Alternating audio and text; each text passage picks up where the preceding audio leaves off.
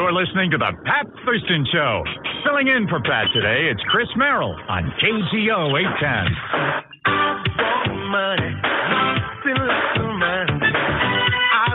Hey, gang. In just a few, I'll give you some hairstyling tips, still to come this hour. And the sickness is getting better, still to come this hour. But first, we start with the host of Today in Bitcoin of the World Crypto Network. On his social media, you'll find him at Mad Bitcoin. Thomas Hunt from that World Crypto Network joins us right now. And Thomas, the reason we wanted you to be on the program is because I think that people that have purchased Bitcoin and held on to it, HODL, hold on for dear life, those that have held on are feeling pretty good today. Is that fair to say? I think they're feeling really good today. It's Bitcoin broke 50,000 for the first time. Tesla's holding it in reserves, and Tesla's accepting it for cars, so you can buy a Tesla with Bitcoin directly. Which, obviously, people in the Bay Area, that's excellent news for a lot of early Bitcoin adopters and those that want to support the California car company as well in Tesla. Thomas, what is fueling this most recent surge? Every couple of years, Bitcoin has a surge. And I've been doing this in talk radio for a while, and I remember back in 2012, the first time I saw a news story about Bitcoin when it broke $600. And it was like, what, this thing's worth $600? This is crazy. This was only worth like, a penny a couple of years ago. Now it's worth $600. And that was the first time I started paying attention to it. I thought I should buy some, but I couldn't find an exchange. I never really did it. Now I kick myself for it, of course. I suppose it's like being a kid in the 50s and not collecting baseball cards. You really wish you had, right? What is sending it up this wave to $50,000 in value per Bitcoin? Well, what's amazing about Bitcoin is that it has a deflationary structure. So every 4 years, the amount of Bitcoin being produced goes down by half. So if there's only 21 million Bitcoins and you can get your hands on a 0.1 or a 0.01 and people do collect it, it becomes valuable. It will become very valuable in the future. In 2017, it was more of a retail push. This time it's interest from corporations. MicroStrategies is buying and holding it. MasterCard is offering it. A lot of people are involved this time, and it's a very different involvement because obviously the corporations have a lot of money that they're using to invest.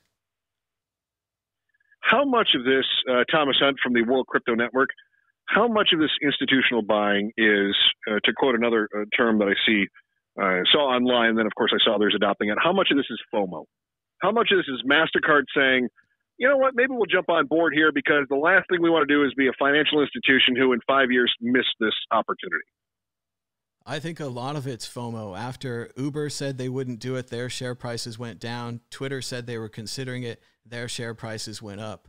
MasterCard and the other banks have competitors, and if they allow their competitors to join in before they get in, it could be a big problem for them for the future. So it could just be like dominoes. They keep going back and forth as more and more people join Bitcoin.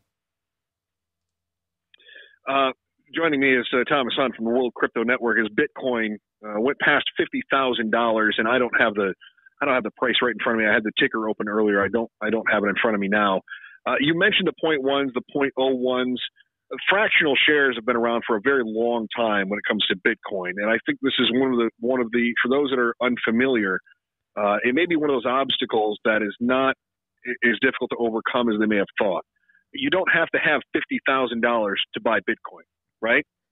Definitely not. I think a great way to think about Bitcoin is in Satoshis, which is 8 digits down. So a point, 7 zeros, and a 1 would be a Satoshi. And right now you can get $1 will buy you 2,058 Satoshis.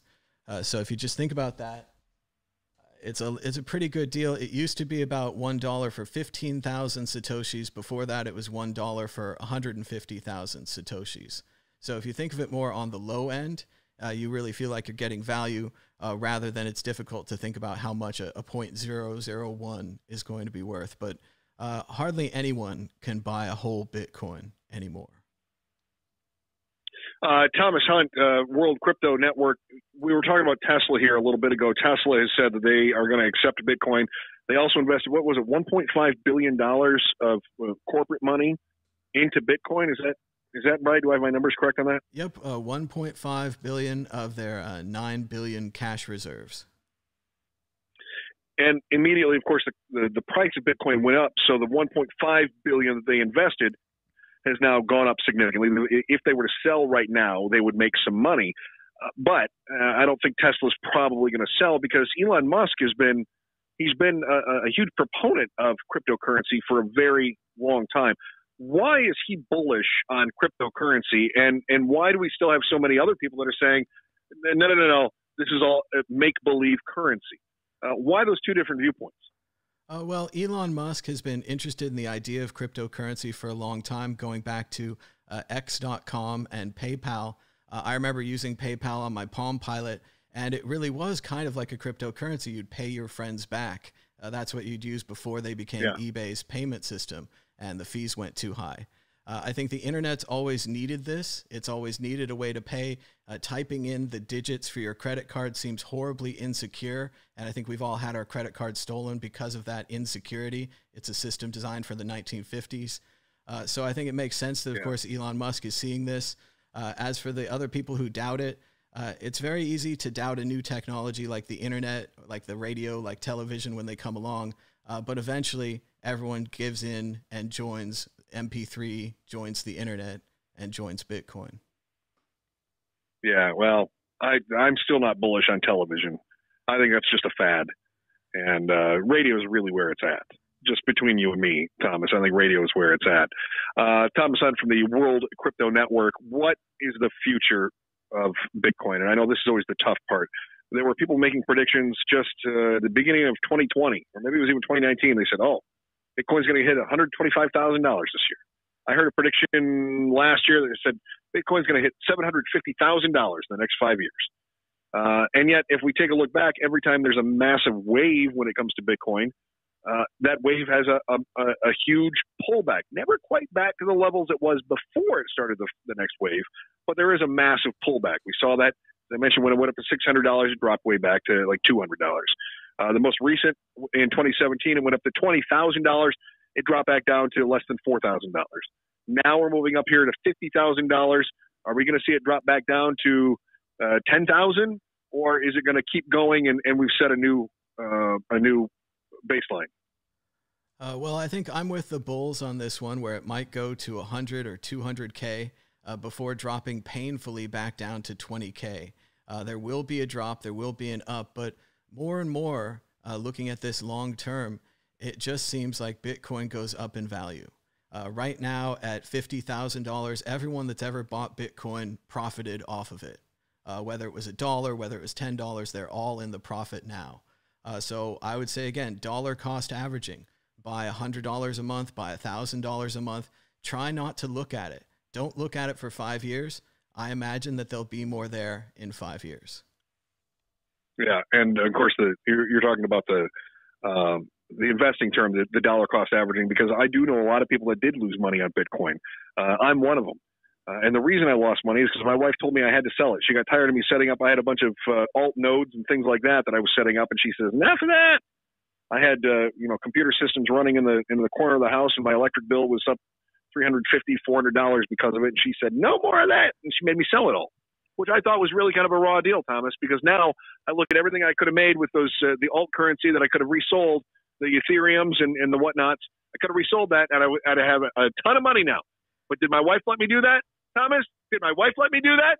No, because she lacks vision. Thomas Hunt from the World Crypto Network. She lacks vision. It's just like when Grandma threw out your baseball cards. The comic books, they're all gone. It's the same thing. It would have been so easy. So easy. It was money in my hand, and it's gone now. All right, Thomas Hunt, the World Crypto Network. Good to hear from you, man. Thank you so much, and I appreciate the attention that you're paying to this. Very good. I'm fascinated, as Thomas just pointed out. Thomas, thank you so much. We really appreciate your time today.